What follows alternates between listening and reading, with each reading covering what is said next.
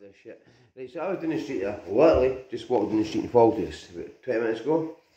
On the way back up, a car stops. Just happens to be the same people that stopped me last week. Two females.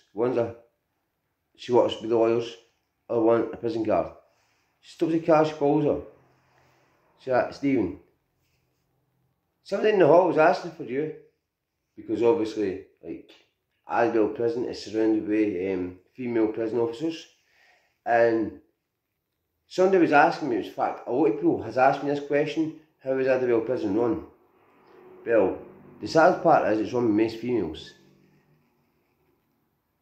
It's pretty sad because, like, when you look at the LTB halls where there's a man in TB serving 3 life sentences for committing 3 murders, there's 2 females in charge of that man 24/7. He's a mass murderer, serial killer, in other words.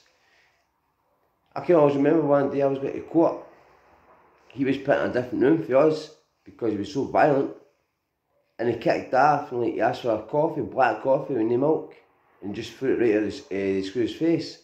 And this guy's very dangerous. And I can always remember one day I was going to get a medication one morning.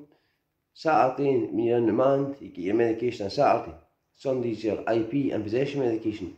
And I went out to get a medication, and my big pal, Big Colin, and my dad trained at Muay Thai, he came in, he attacked the governor, one of the governors, right in front of my face, like he tried to speak to me, and while he was trying to speak to me, the governor says, excuse me boys, keep moving on. I said, who are you talking to? And just attacked me. I was like, what the fuck?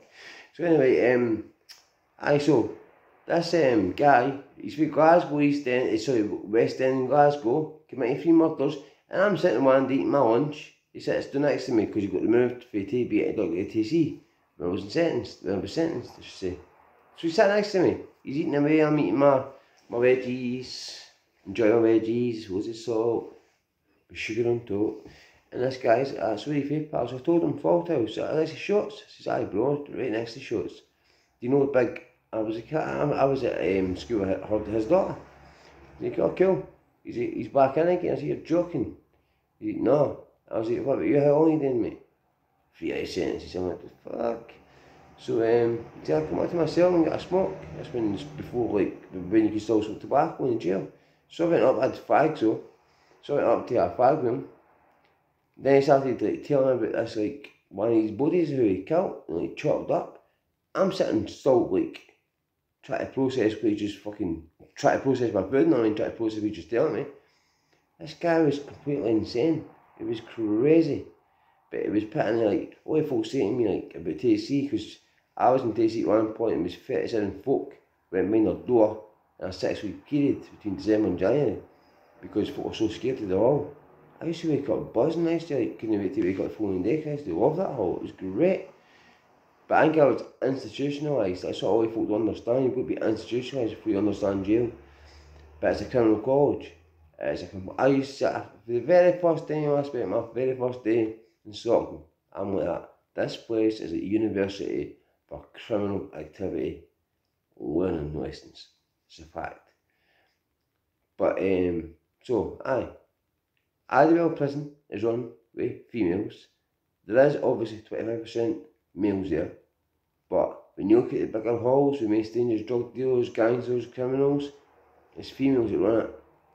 And one way of beating the system in there is bribing. So you offer them some money, they will bring you in whatever you want. Hence the reason why I mean Big Andy Garker for Glasgow, rest in peace Andrew, for drinking vodka Christmas Day. The very last Christmas I was in. Now a fight kicked off. I can remember seeing these 3 guys at Glasgow beating a Livingston boy up, 3 against 1, and the prison guards just lifted the papers up, just like that. Started reading newspapers. I don't want to see shit like that. Then another time in the man, when Big Andy Garker and the helicopters and that shit was going to the jail, it's only court and back to jail. Big Andy Garker and his crew, we fell, shouted fail, you still alive bro. He done a talk show, all that kind of shit in jail. But a song kicked off. They would run by the fight and go straight up the stairs and be like, Andrew, fair.